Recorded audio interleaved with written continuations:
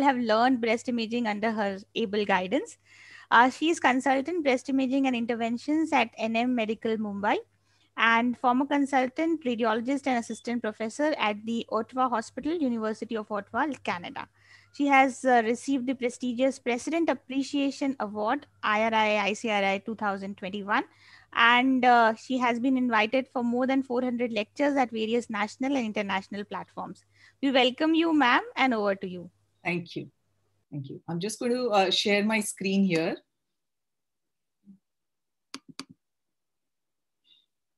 This morning I forgot to do something that I normally do, and please forgive me. I think it's very important for me. So I'm just going to go ahead and do it.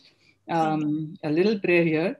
He Ishvara Sarvana Changli Buddhi de Arogya de Sarvana Sukhat Anandat Aishwarya Thev Sarvancha Bhala Kar Kalyan Kar Rakshan Kar Ani Tuze God Naam Mukhat Khand Rahu De Sadgurunath Maharaj Ki Jai.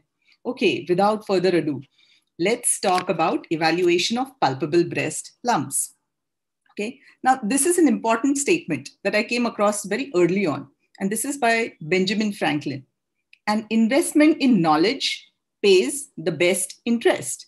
Means you not just get back for what you have learned, but you get back multiplied and magnified. So every minute, every second, every moment that you invest in learning and acquiring knowledge is time well spent. Okay, so what are we going to talk about today? When women get a breast problem, all they are concerned about is, do I have cancer or no cancer? Okay, so our job as a radiologist is to give that answer, cancer or no cancer. They don't care about this could be this, that could be that, it is indeterminate, 6-month follow-up biopsy. They want us to tell in simple words. So how can we facilitate that? How can we do that?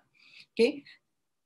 Having said that, sometimes it is not that easy. Okay. So we want to know, other than the conventional methods, how do we problem solve when ultrasound features or mammographic features are equivocal and we need to do something else?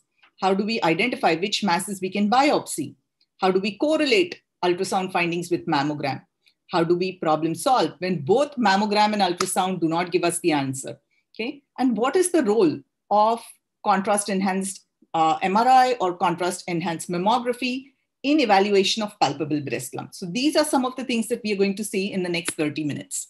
Okay, new onset palpable lump is a common presenting symptom of breast cancer. Okay, having said that, only 20%, less than 20% of palpable lumps are cancerous or precancerous.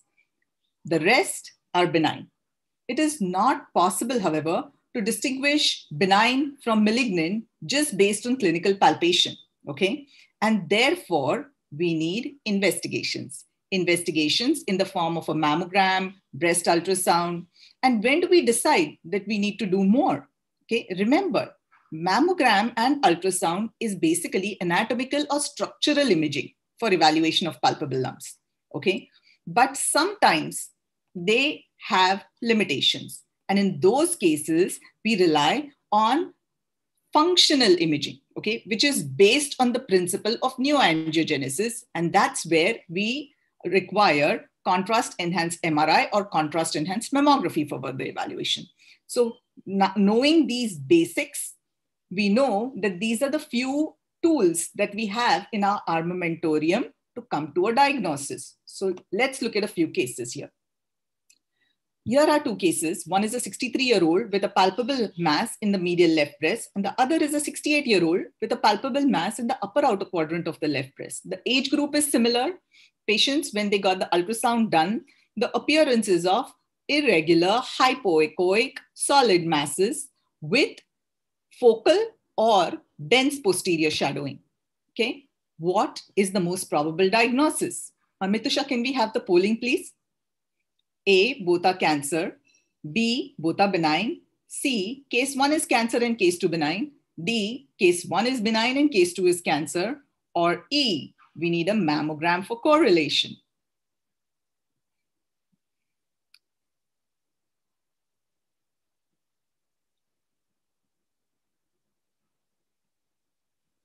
Okay. I'm glad people are participating. Okay, good. So 150 have voted, and most of you think that we need a mammogram for correlation. About 25% think, like almost 50% think that we need a mammogram for correlation. However, 25% are thinking that both are cancer. Okay. Now, this is something I want to caution you against. Do not be in the mindset of coming to a diagnosis just based on your ultrasound findings. And I'll explain to you what the reason for that. Okay. So when we did the mammogram, what did we find? Okay.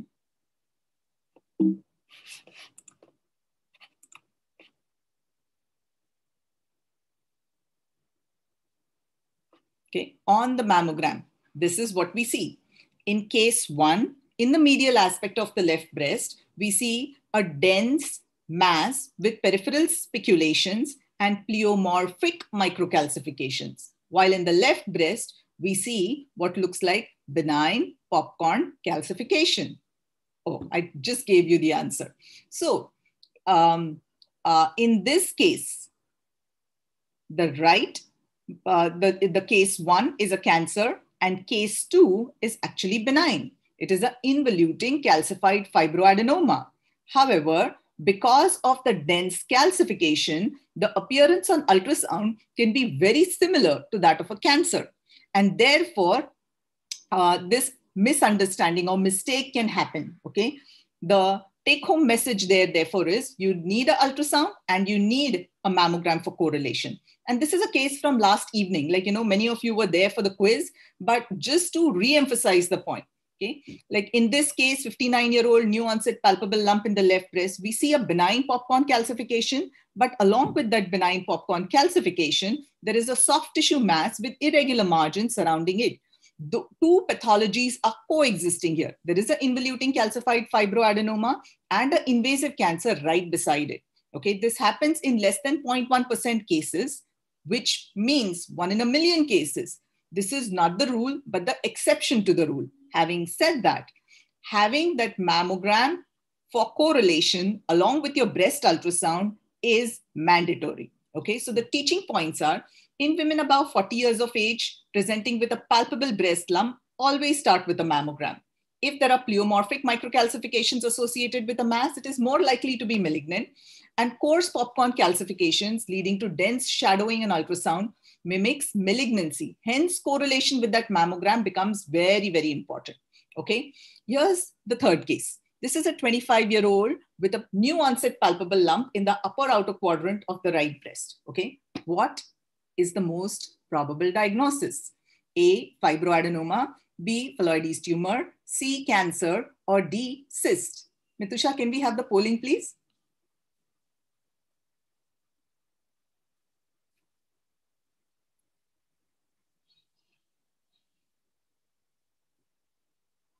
Okay, that's interesting.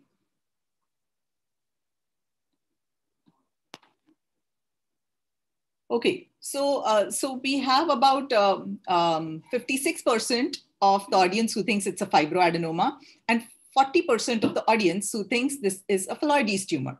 Okay, now I'll explain why this is what it is and why it is what it is. Okay, so the answer here for us is this is indeed a fibroadenoma, the garden variety benign fibroadenoma, the lesion which is most common in young women only after benign cysts. Okay, typically these masses, like we have had the series of lectures yesterday by Suma, Madhvi, and everyone was talking and Shikha, and they were talking about Bairad's lexicon. Like, how do we describe such a mass? It is an oval mass, ovoid mass with smooth echogenic margin. Okay, it is uniformly hypoechoic, parallel to the pectoral muscle. It is a solid mass and it has uniform cystic spaces in it. Okay, this is very classic of a fibroadenoma. And typically this is the type of lesion that happens in women under 35 years of age with an incidence of about 50 to 75%. Then what does a phalloides tumor look like? So let's have a look at this. Here's a 40-year-old with new onset palpable lump in the right breast. Now let's have the polling, please. Now, what is the most probable diagnosis? Okay.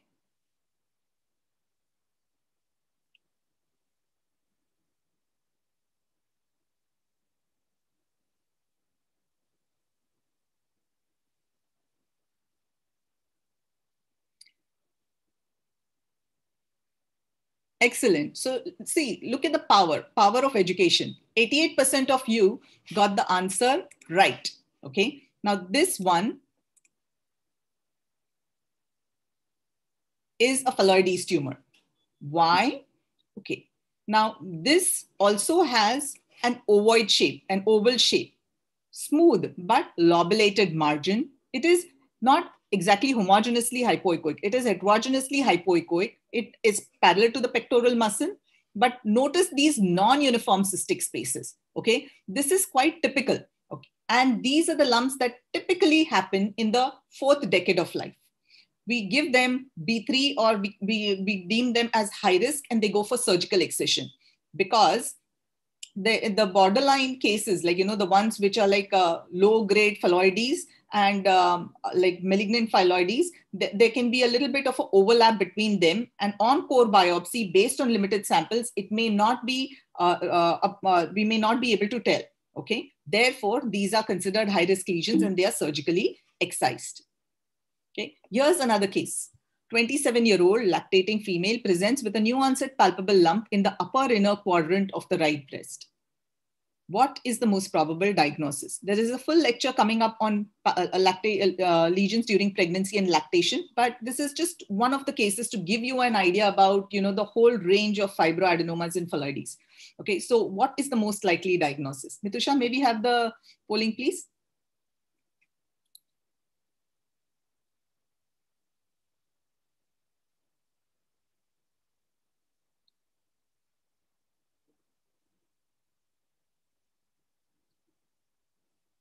Okay, so almost 50% think that this is a fibroadenoma. Okay, and the other 40% think that this may be a galactosele. Now, here is something that I want to caution you about. I want to caution you that as soon as a lactating woman walks in through the door, even before we scan her or even before we ask her for the history, we are thinking of one of two things. We are either thinking galactosele or we are thinking abscess. Okay, we do not want to broaden our imagination, but that is right also, because common things being common will happen first. However, in this case, what was the diagnosis? This was actually a cancer. Okay, how did this happen? This is only a 27-year-old. Besides, she is lactating. Okay, look at the mass. Although it is an oval mass, it is an ovoid mass, there are microlobulations along the margin. So see this margin? These are called microlobulations. This is a sinister sign. The mass is heterogeneously hypoechoic. Although it is parallel to the pectoral muscle, there is also another sinister finding, which is an enlarged lymph node with complete to near complete loss of fatty hilum. Okay, so in this case, if you see something like that, a solid mass with some indistinct features or indeterminate features, like in this case, heterogeneously hypoechoic with microlobulations and an enlarged lymph node, you don't get biased by the age of the patient or the fact that she's lactating. Pregnancy-associated breast cancers is a known thing, and Dr. Poonam Bajaj will be talking about it in detail in the subsequent lecture. Okay, but this is just to bring to your attention that don't assume any solid lesion happening in a young woman could be a fibroadenoma or at best a phalloides tumor. Cancers do happen in younger women too. Okay, so what are the things that we look for? If you try to imagine the margins, this becomes easier. If it is a fibroadenoma, a classic fibroadenoma will have a smooth margin like a Marie biscuit. If it's a phalloides tumor and there are gentle lobulations, it starts looking like animal crackers. And if it is a cancer in a younger woman, they typically are oval or ovoid in shape. It's very hard to come to that diagnosis of cancer immediately. So look for other subtle signs, like not just the shape, but the margins, the through transmission, the ecogenicity, all of that has to be put together. Remember Derek's talk yesterday, and look for those microlobulations. So ask yourself, am I seeing a Marie biscuit margin? Am I seeing a Monaco biscuit margin? Or am I seeing animal cracker margin? Okay, one by one, you start evaluating these features. What are the other things? Like Derek explained in his talk yesterday, other than the you look for angulations along the margins, you look for microcalcifications associated with the mass, you look for these speculations, lines going out from the mass. And when you put everything together from your ultrasound and your mammographic features, you will be able to reach to a conclusion whether we are dealing with a malignant or a non-malignant lesion. But is that the final answer? Somebody got unmuted. Please, can you check? Yeah. Please mute yourselves. Thank you. Okay.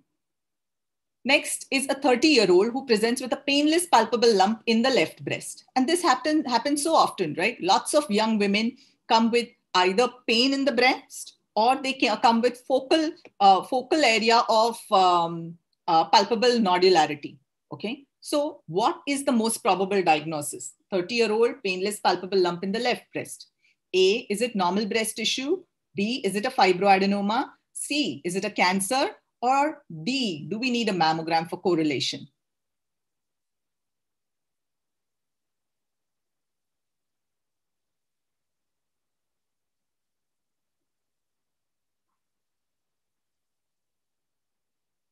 Okay, participate in the voting because that makes you think. And anytime you think about a problem, it registers. Okay, so I would encourage all participants to participate in this polling. This is an important exercise. Now, everyone has said need a mammogram for correlation. I would like to caution you first. Okay, first thing is not every young woman requires a mammogram. Okay, mammogram is reserved typically performed for women above 40 years of age. But if the woman is less than 40 and there is some finding on the ultrasound which is inconclusive or indeterminate, then we can perform a diagnostic. That single mammogram is called a diagnostic mammogram for correlation. In this case, I could clearly feel the palpable lump. It was what looked like diffusely echogenic breast parenchyma. There were hypoechoic spaces, but we were wondering, are there calcifications? We could not understand. The fact is we really could not understand what was going on. So the decision to perform a mammogram. Okay. When we performed the mammogram, what did we come across? On the mammogram, although the mammogram is dense, do you notice something? Do you notice something here corresponding to the area of palpable concern? What we saw was pleomorphic microcalcifications in a regional distribution.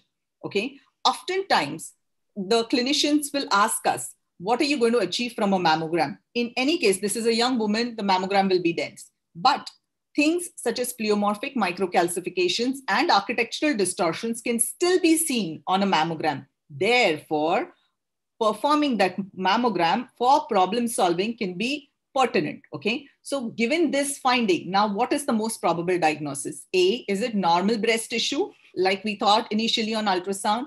B, is it a fibroadenoma? Or C, are we dealing with a malignancy?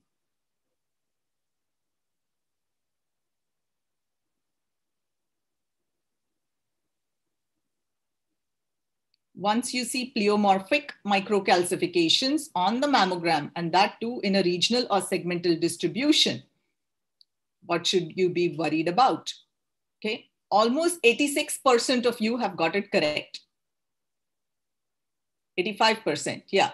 And everyone, like 85% of you agree that this is a cancerous lesion. Okay, this is indeed in keeping with high-grade DCIS. This is very classic pleomorphic microcalcifications in a regional distribution. So what's about this radiation? What's up with the radiation? Not just the clinicians, but also the patients will question you because they have done enough reading on Google that radiation is harmful and therefore they don't want a mammogram. They will take half an hour of your time in your clinic and complain and argue with you. So what is the remedy for that? What is the solution for that? Knowledge is power. If you know your stuff, you can explain not just to the clinician, but also to your patient. You must know that a single mammogram will give a radiation dose of 0.0004 gray. Okay, 1 gray is equal to 1000 milligray. Okay, so and the fatal dose is usually above 5 gray. To reach that fatal dose, you know how many mammograms a woman would need?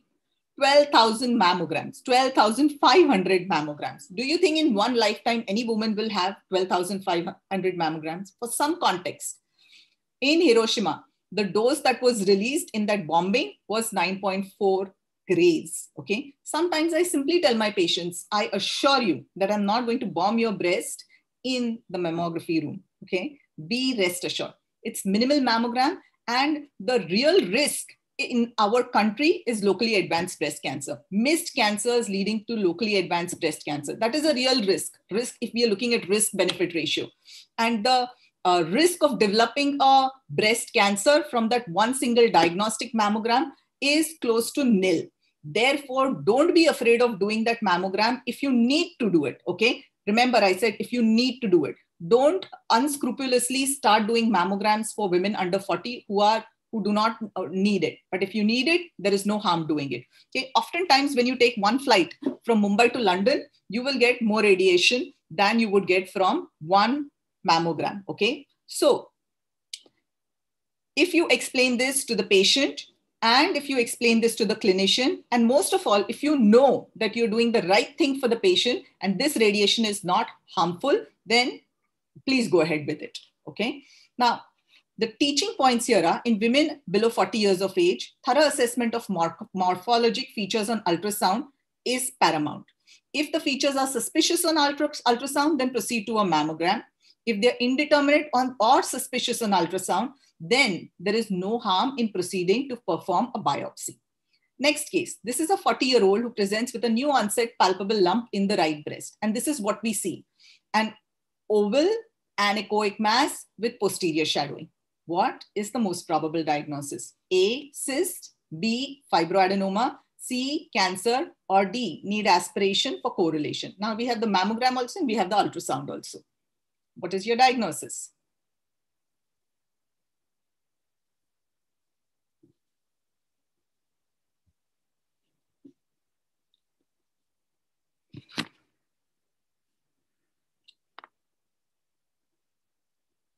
Okay, that's good. Okay, so almost 76% of the audience has voted for cyst, which is the correct answer. However, 22% think that we should do an aspiration. So that is a point that needs to be explained. Okay, this is how a simple cyst, a classic typical simple cyst looks. Ovoid or round mass, smooth margin, predominantly anechoic. It may be parallel to the pectoral muscle or may not be.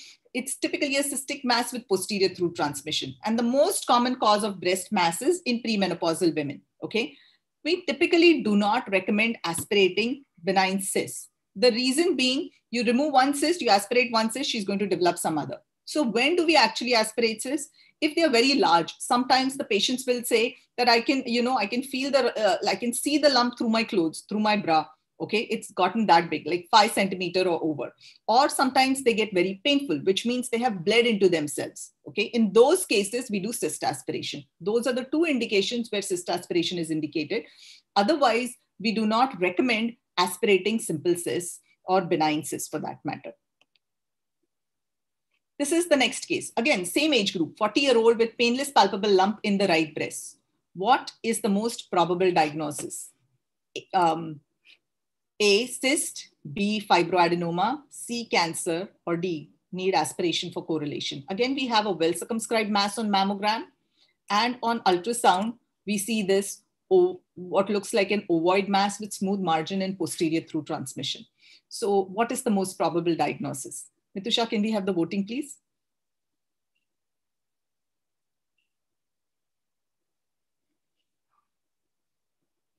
Okay. Okay. Looks like the voting option is not working here. So in any case, I'll give you the answer here. The answer here, and brace yourselves, people, it is a cancer. Okay. So how did that happen? Okay. Look at the mass now. Okay. It is heterogeneously hypoechoic. Okay. And sorry, Bitusha, we don't need the poll here because I've moved on. Okay. although it looks like it is ovoid in shape, look at the margins. There are angulations along the margin. There are angulations along the margin, okay? There are non-uniform cystic spaces, which is a sign of necrosis within the lump. And this is, like I explained earlier, typically seen in very high-grade cancers, typically seen in triple negative cancers. They grow very, very fast. They are very, very cellular. So because they grow fast, that classic spiculated mass is not seen. Spiculated masses happen in low or intermediate grade cancers. When they grow slowly, they cause a desmoplastic reaction in the surrounding breast tissue. And therefore, we get spiculated masses. In high grade cancers, triple negative cancers, they grow very fast. So they are well circumscribed masses. And the posterior through transmission is not a sign of benignity. Posterior through transmission just indicates that it is a very cellular mass. And the satisfaction of search can be a very bad thing in radiology. Okay, as soon as you find the lesion, sometimes you're like, okay, it's a cyst, finish. Remember to scan through the lesion. Why? Because you noticed in the first image, it almost looks like a well circumscribed mass. Only when you scan through the entire lesion, you notice the margins, the echogenicity, the necrotic spaces, and the rest of the thing. Okay, so doing a thorough job, even after you find a lesion, becomes paramount to coming to a correct diagnosis. Okay, this was in keeping with invasive duct carcinoma grade 3. This was one of the triple negative cancers. Okay, so just to give you an overview about what benign or malignant lesions would look like. A fibroadenoma, a classic garden variety fibroadenoma, this is what it looks like. A phylloides with the lobulations, non-uniform cystic spaces, a benign simple cyst, or an invasive ductal carcinoma, which is typically high grade. There can be an overlap of features here, but if you look at the smaller nuances, you will be able to come to a diagnosis and make a decision as to which of these goes to a biopsy. Okay. Important point to remember, posterior through transmission is not a sign of benign lesion, and non-uniform cystic spaces can be a rather concerning sign which requires biopsy. Now, here are 4 cases which I've put together. Which is the most probable cancer? Case 8, where we see a well circumscribed mass in the right breast. Case 9, where we see a small little irregular mass in the medial right breast. Do we see anything in case 10? It is a heterogeneously dense mammogram. And case 11, it is a complete whiteout. So which of this is most likely a cancer? Yeah, most of you think that it is case 9 and case 10. And I can understand why. Okay, 70% think that case 8 and case 9 is cancerous. But I have news for you, okay? And it is not very good news. The news is all of the above have cancer. How did that happen? We are only seeing lumps or masses in case 8 and case 9. What happened to case 10 and case 11? We have been advocating mammography all through the talk, and now mammography is not helping us. How did that happen? It was not supposed to happen, okay? Remember, it is the nature of the beast. What does that mean? Breast is a combination of fat and fibroglandular tissue, okay? More the fibroglandular tissue, lesser the sensitivity. More the fat, higher the sensitivity. So when we have what we call a fatty breast, type A breast composition, it is very easy to see masses. It is easy in type B also, where there is 50% fat and 50% fibroglandular tissue. But as soon as the fibroglandular tissue gets more, like heterogeneously dense or dense, it is impossible to see what is happening behind that fibroglandular tissue. Okay. In this case, there is at least an area of architectural distortion. What we mean by architectural distortion is the normal breast parenchyma is getting pulled in. Remember, we used to have those little pouches. My grandmother used to carry one little pouch to put all those coins, and there used to be a drawstring on top of it. When you pull the drawstring, how things come together, that's what happens. When a cancer is developing, rest of the breast tissue pulls in together. And that is what architectural distortion means. Okay. So at least that subtle sign is there. But in case 11, it's a completely white mammogram. That subtle sign is also not present. But there are cancers in all 4 of them. Okay. And like I said, density plays a vital role in detection of lesions on a mammogram. Denser the breast, lesser the detection rate. So correlation with ultrasound is also mandatory for new onset palpable lumps. Now, last couple cases. This is case 12.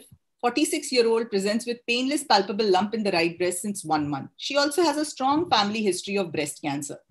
And this looks like a nice, beautiful, pristine mammogram. There is enough fat in there, very little fibroglandular tissue. She's complaining that she's feeling a lump. When we do this beautiful high-end digital mammogram, do we see anything in the right breast? Not really. Okay. Now we do an ultrasound also because we are not seeing anything, right? What is the most probable diagnosis? Now, this is something, Mitusha, let them take the question for poll for this one. Most probable diagnosis, normal shadowing breast tissue. B, we can ask for a 6-month follow-up because we are not certain what is going on. C, cancer, or D, need additional evaluation. Okay, so we have the floor is divided literally between C and D. C, like 33% feel that there is a cancer and 45% think that we need additional evaluation. Okay, we were one of the 45%. I was not sure that if I decided to biopsy also, I would get the right region. Where does the mass start and where does the shadowing start? Will I know the transition even if I do a blind biopsy? Like, I wasn't sure. I definitely needed additional evaluation here. Okay, so what did we do? We performed a contrast enhanced MRI. And on the contrast enhanced MRI, what did we see? We saw asymmetric non-mass enhancement. And Shikha explained to us very nicely, like, how this pattern of enhancement is described. It is in the segmental asymmetric non-mass enhancement, which is very, very concerning for two things. What could we be dealing with here? Okay. A, normal enhancing breast tissue. B, fibrocystic change. Or C, invasive lobular carcinoma. Can you take the polls, please? That's correct. Invasive lobular carcinoma.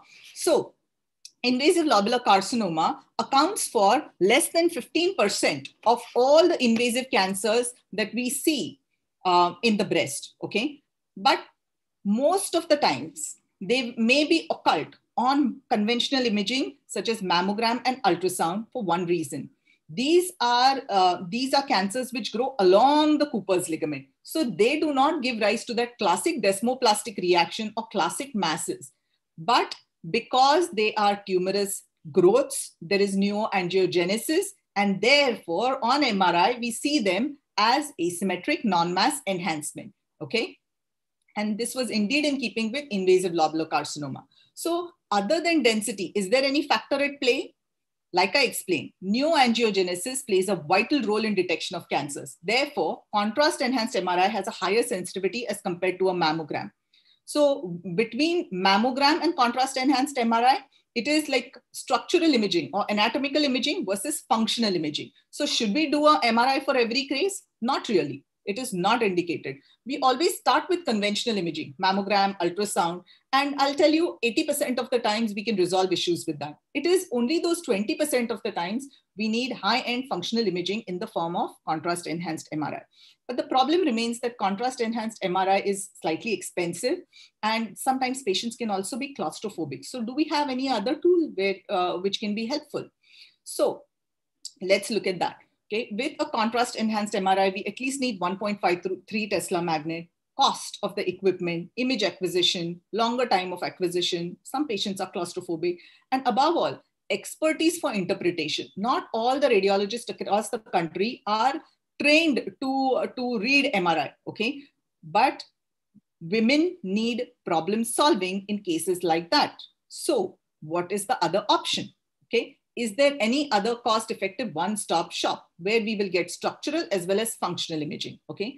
Along with 2D full-field digital mammography, now we can also do contrast-enhanced mammography. And there's a full talk coming on that by Rashmi Sudhir later in the afternoon, okay? So just this one last case to drive home the message. 42-year-old with occasional palpable lumpiness in bilateral breast on and off. Do you see any abnormality? The mammogram is beautiful, pristine, very good technique, very good quality. We see scattered fibroglandular densities, 50% fat, 50% fibroglandular tissue. Are we seeing any abnormality? Perhaps this little focal asymmetry in the lower inner quadrant of the left breast. So when we do an ultrasound, This corresponds to an ovoid hypoechoic fibroadenoma in the lower inner quadrant. But in the right retroareolar region, I see all these dilated ducts with intraductal lesion or intraductal debris. I don't know. So I compare to the contralateral left retroareolar region. And in the contralateral left retroareolar region, I see normal sized ducts. Okay. Now what should I do? Is this concerning? What should be the next step? Okay. Normally, I would have asked for a contrast enhanced MRI, but our newest acquisition was contrast enhanced mammography. And trust me, it only takes 10 minutes to perform a contrast enhanced mammogram. We have to establish a vein, inject contrast, make sure that the patient does not have any contrast media allergies. Serum creatinine is done, okay, which in our institute we can get within 45 minutes because it's in the same center. And we performed a contrast enhanced mammogram, okay. What did the contrast enhanced mammogram show us? Ta-da! There was asymmetric non-mass enhancement involving the entire upper outer quadrant of the right breast. Okay, now I know what the abnormalities and where the abnormalities. So we do a core biopsy of the right retroareolar region, and it turns out to be a high-grade intraductal carcinoma. Okay, high-grade DCIS. Okay, so CEDM can be performed on the same unit as your 2D digital mammography. Requires an additional software on the same FFDM unit, and time of acquisition is the same as a 2D mammogram. It does not require that much expertise in interpretation because the way we look at things is similar to a mammogram. So teaching points: mammogram and ultrasound gives us structural imaging. Contrast enhanced breast MRI and contrast enhanced digital mammography give us morphological and, more importantly, functional information. Reliable problem-solving tool for excluding malignancy that cannot be confirmed with conventional imaging, okay? Remember, it is only a problem-solving tool. Most of your questions will be answered on the mammogram and ultrasound and the subsequent biopsy, okay? And remember, be cognizant of this fact. Most of the cancers will happen in women above 50 years of age, okay? That age group of 40 to 50 is very risky because 10% of the 10 to 20% of the times it can either be a cancer, cyst, or fibroadenoma. So your antennae should be out all the time, especially for that age group. But also remember, below 40 years of age, like 26 to 40, or even below 25 years of age, the incidence of cancer is not zero. Okay, it ranges between 1 to 10%. So don't assume that because it's a young woman, it can't be cancer. Have a thorough assessment of those lesions, and your level of suspicion should always be high. In summary, palpable breast masses rank second to breast pain among the common presenting symptoms. Risk of breast cancer varies with age. For new onset palpable lumps in young women below 30, always start with ultrasound. For women over 40, or women under 40 with suspicious ultrasound features, perform mammogram and ultrasound. And only if your mammogram and ultrasound are equivocal, then go ahead for functional imaging in the form of contrast-enhanced MRI or contrast-enhanced digital mammography. And remember, in breast imaging, it is always multimodality approach and image-guided core biopsies for definitive diagnosis. Okay. With that, I wish to thank you, but I also want to remind you of this Hippocratic oath that we took. I will remember that there is art to medicine as well as science, and that warmth, sympathy, and understanding may outweigh the surgeon's knife or the chemist's drug, which means don't forget your compassion and empathy towards your patient. For you, it may just be one of 100 women that you are seeing. But for that patient, you're the only doctor she's come to. And she's very, very concerned that she may be dealing with breast cancer. Okay. So as long as your compassion and empathy is in place, you will be a good doctor. Okay. So thank you for your kind attention. And I'm going to